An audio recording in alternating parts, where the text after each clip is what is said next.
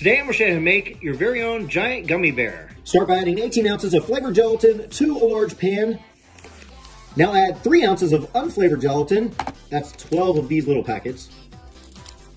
Mix it together just a little. Add 2 cups of cold water. And let the gelatin bloom for 5 minutes. After 5 minutes, your gelatin should have bloomed.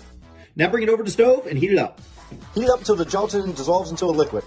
When the gelatin has completely liquefied, turn off your heat and bring it back to our workstation. Now prepare our giant gummy mold, put it on a flat surface like a tray, and spray it with some cooking spray. Now pour in our heated gelatin. Place this in the refrigerator to firm up. So after 5 hours, I pulled it out of the refrigerator. Now let's take it out of the mold. Make sure it separates like this.